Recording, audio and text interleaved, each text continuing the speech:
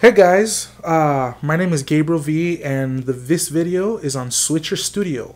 So if you are a church that is trying to do a live broadcast but you don't have the means to drop thousands of dollars, or you simply just want to host a conference or a video or something of that sort, but you don't have the means to make it happen, I found this software called Switcher Studio that I personally love. I'm the multimedia director at my local church, and this is what we use, and I love it.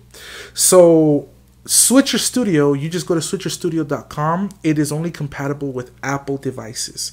So I have my iPad as a switcher, okay? And the way I do it, for example, at my church, the way I set it up is I use my iPad as a switcher, and I have an iPhone 10 as the main camera, and I have an iPhone 7 on the drummer, I have an iPhone 7 on the bass and the choir, and I have an iPhone 7 on my keyboard player, which is my worship leader. Okay? So it's very simple, okay? You download the app called Switcher Studio, and the app is completely free on iOS, on the Apple library. You can actually go on there, download it for free. And the way it works is once you have it downloaded, you basically just create a login, and you can try it free for a couple of days. The only difference is that if you try it free for a couple of days, they will leave their watermark on the top right hand side, and it'll say powered by Switcher Studio on the top. Okay, but other than that, I mean, you can try it for free and see if it works out for you. Okay, but I've got the package. I mean, I think we've got the package for $40 a month. It's called an essential package, and it's got the live editing, the screen sharing. You can allow 1 guest, 20 assets. You can go live on Facebook, YouTube, LinkedIn, Twitch, Microsoft, and stream. Okay. So once you've got that, once you've downloaded the applications and you're ready to rock and roll, you created you've created a login. The first window, it says it's gonna say use as switcher or use as camera. So my iPad is my switcher, and my iPhones are my cameras. Okay, so we have to make sure that we plug into the same Wi-Fi. Okay, now I've heard a lot of people complaining that the video looks choppy, that it doesn't look good. Look, get yourself a good router. I highly recommend you use the 5G band. Okay, I highly recommend you use the 5G, because if you use the 2.4, it's gonna be laggy, it's gonna be choppy. Okay, once we're connected, all your devices are connected to the same Wi-Fi. You're gonna go and you're gonna at the very bottom. To the right, you're going to see a bunch of icons. The very first one is a camera icon. It says sources on your Wi-Fi network. You're going to see all of your iPhones as sources there.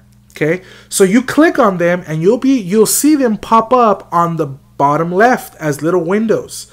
And you're going to see, if you have 3 phones, you're going to see 3 little cameras, okay? So once you click on one, you have 2 screens up on top. One of them on the left and one of them on the right. The one on the left is a preview. The one on the right is what people are watching. So once you click on one and you're ready and that's what you want to see, you hit the button that says preview with 2 little arrows that says live, and it'll kick it over to the right.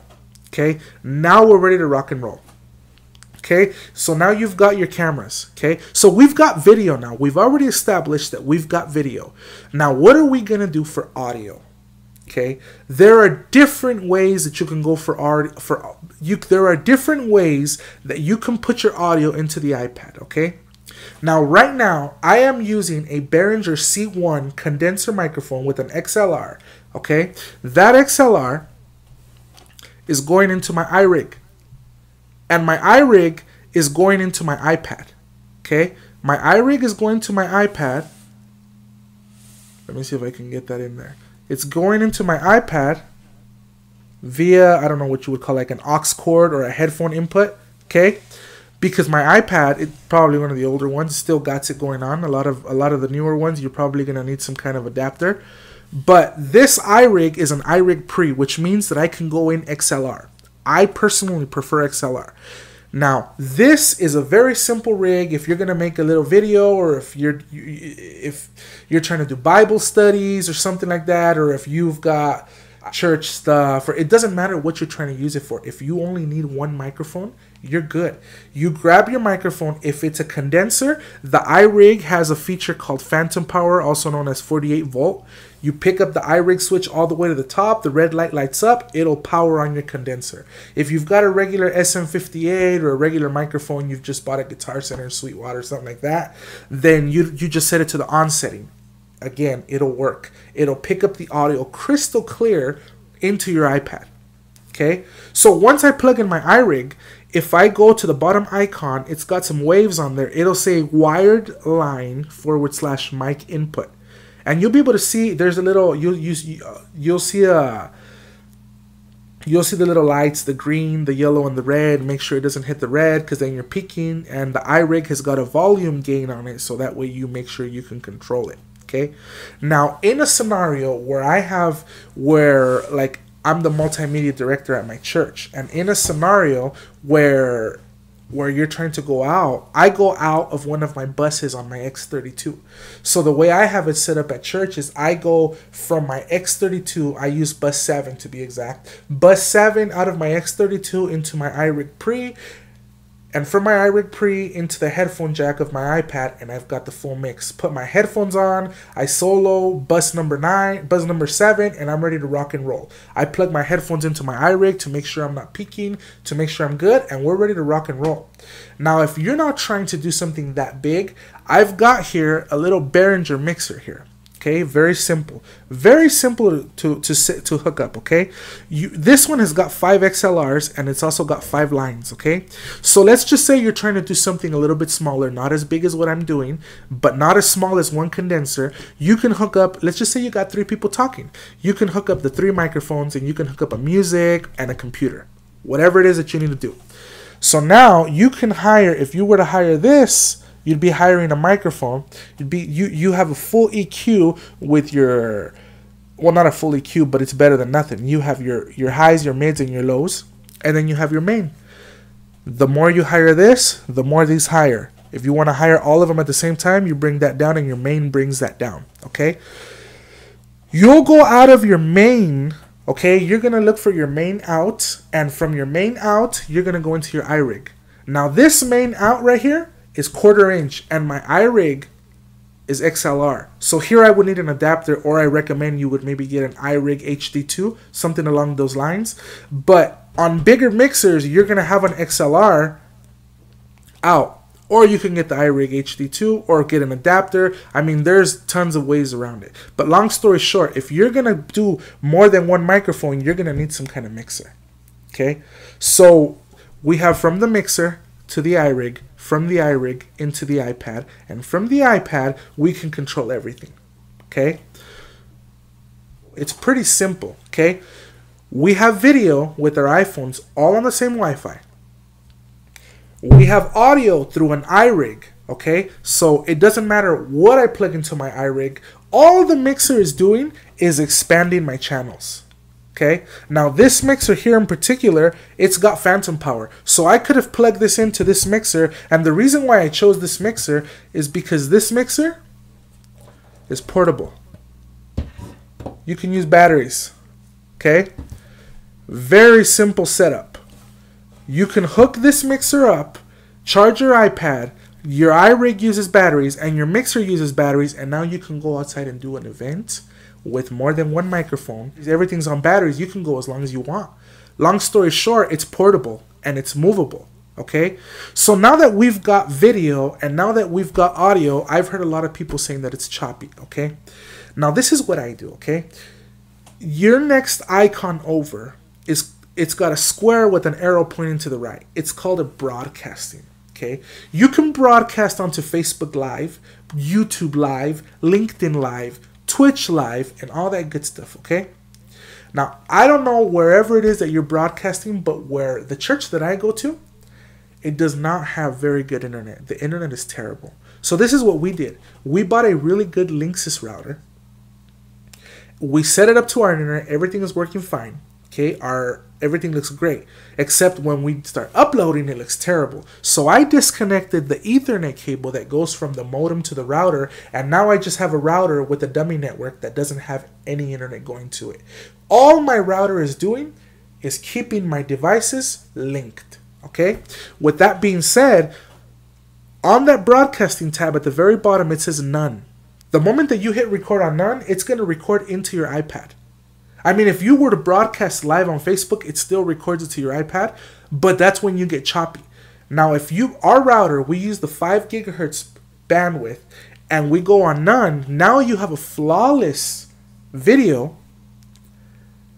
What I do is I record our video, I record our worship, we stop, I record the word, I stop, then I go into my computer, and you can do iMovie, you can do Final Cut Pro, I do Final Cut Pro, you can do, I mean, you can even take it to PC to go Windows Movie Maker, edit your video, and premiere it on Facebook or premiere it on YouTube at whatever time you schedule it, and it's just like a live. It lets people know what's going on, except now you've edited, you've added all of your good stuff, all of your touches, an intro, an outro, all that good stuff, okay?